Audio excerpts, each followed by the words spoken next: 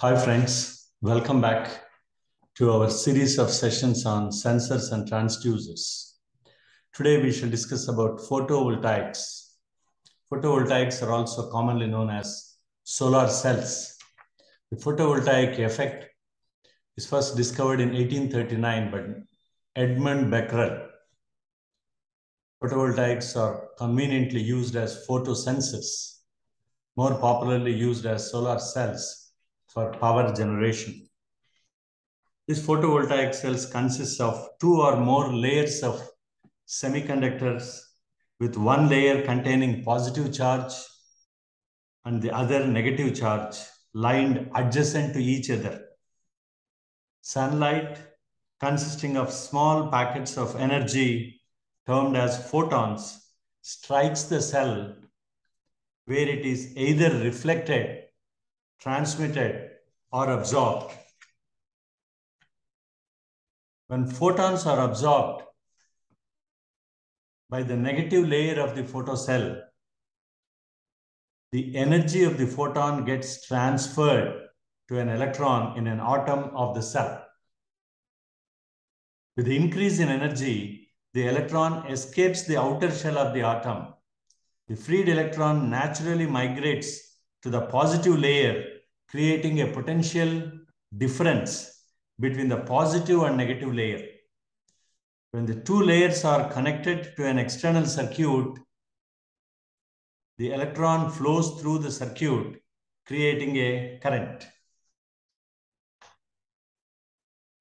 Typically, we see here, this is a glass lens. We have negative electrons, we have positive holes. Holes are nothing but when the electrons move, the gap or the hole that is created is called as the holes, which are usually positive because it's losing an electron.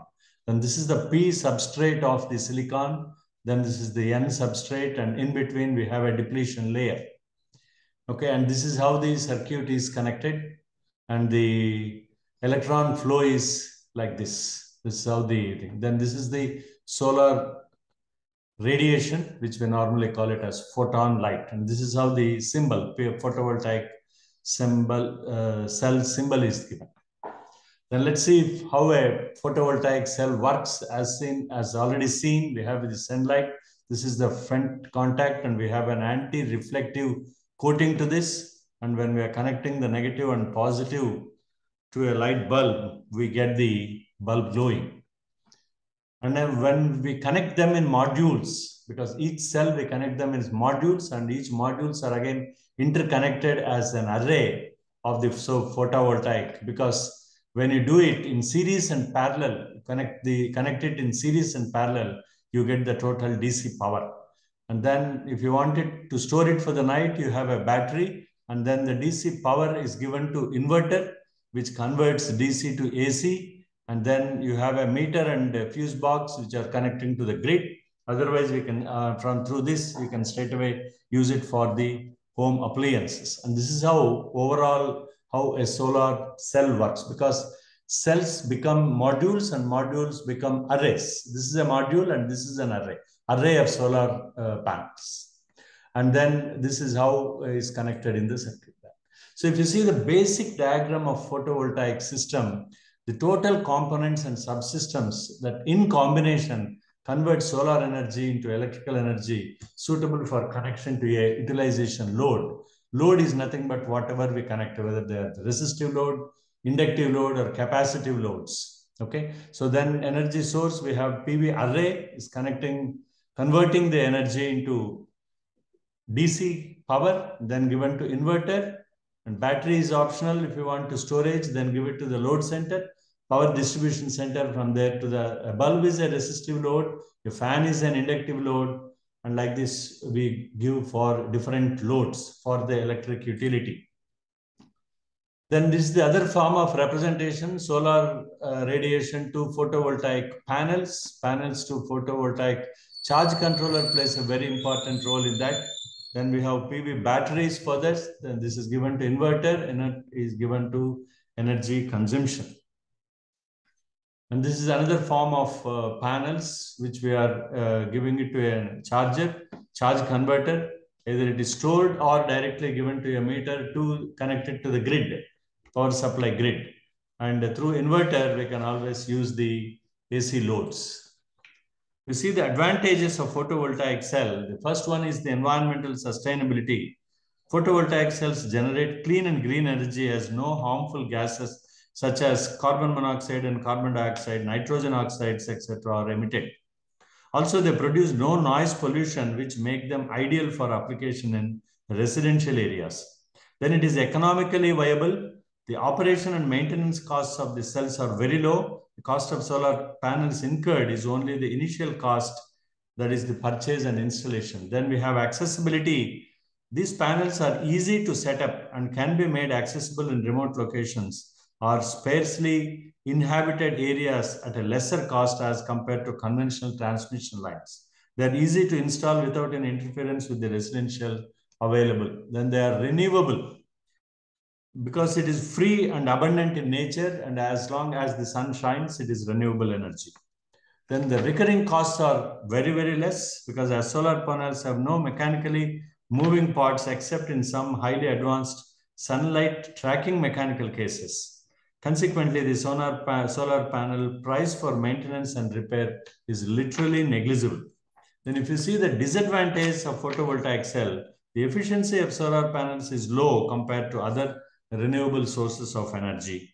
And energy from the sun is intermittent, unpredictable, and can only be harnessed in the presence of sunlight. Also, the power generated gets reduced during the cloudy weather. Then we have long-range transmission of solar energy is inefficient, difficult to carry. The current produced is DC in nature, and the conversion of DC current to AC current involves the use of additional equipment such as inverters associated with their own losses.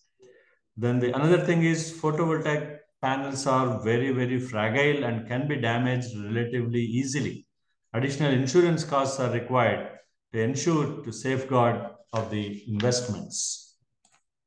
Then if you see the solar efficiency, photovoltaic cell if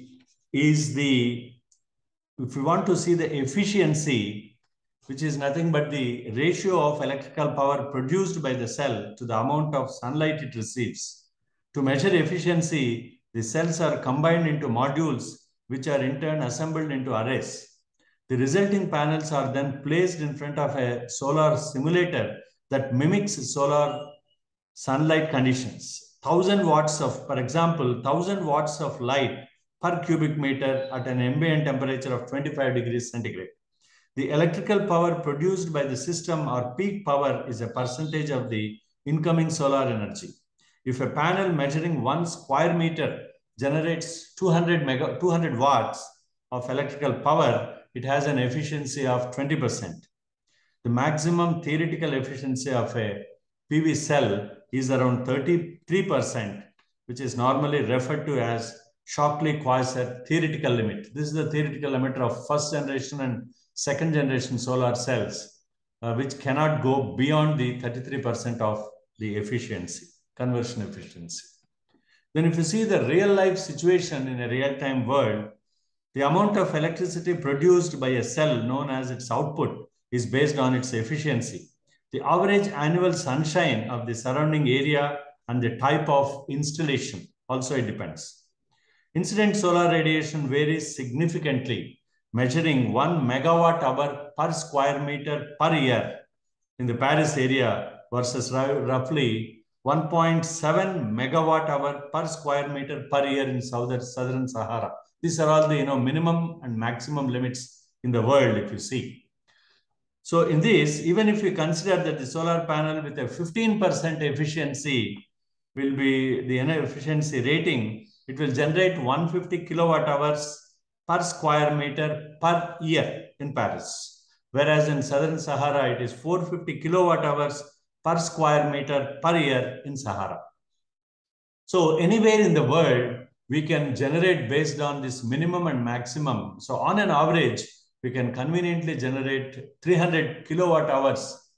In India, 300 kilowatt hours of power can be conveniently produced per square meter of the panel area per year in India. And that is the real-time situation of the thing. So considering this, Government of India has been giving so much of importance in bringing these solar cells onto the rooftops, wherein if you really do not consider the the aesthetic sense, number one, and number two, the basic vastu, what we normally call, because the sun travels from east to west and towards the south. So the panel has to be inclined towards the south. But Indian vastu says the house has to be, tilted towards north or east. No, but for that, and if you can really make this roof solar systems, it can generate the power required for the entire thing for an ideal conditions in India. And this is the power generation for a plant. Say this is typically a megawatt, 1 megawatt plant, which produces a megawatt of power, which you can either use it for the utility or to the institutions or to the organizations. And then the surplus power can always be given back to the grid, where you can receive the your costs of electricity from the electrical utility. And that's the advantage of these solar cells. So if you see the installed and total solar power capacity in 2019 in terms of megawatt, and China leads with total capacity of 204 gigawatt and 30,000 annual added capacity is around 30. So 230 gigawatt. You can say United States is only 76 gigawatt. And in India, we have around 42,000 gigawatt and 10,000. If you combine both, it is over 50,000, 50 gigawatt. That is 50,000 megawatt is the solar installed power capacity in India, which is considerable. And this will increase year on year with the reduced costs of installation, reduced cost of power generation, reduced cost of solar panel producing. Now that's the state of affairs. Even if the low sunshine area countries like France is generating around 10,000 megawatt of power, and a sunshine country like India, the future is much more, and we can generate more power through this solar energy. That's all about photovoltaics. Hope you have enjoyed this. Thank you very much.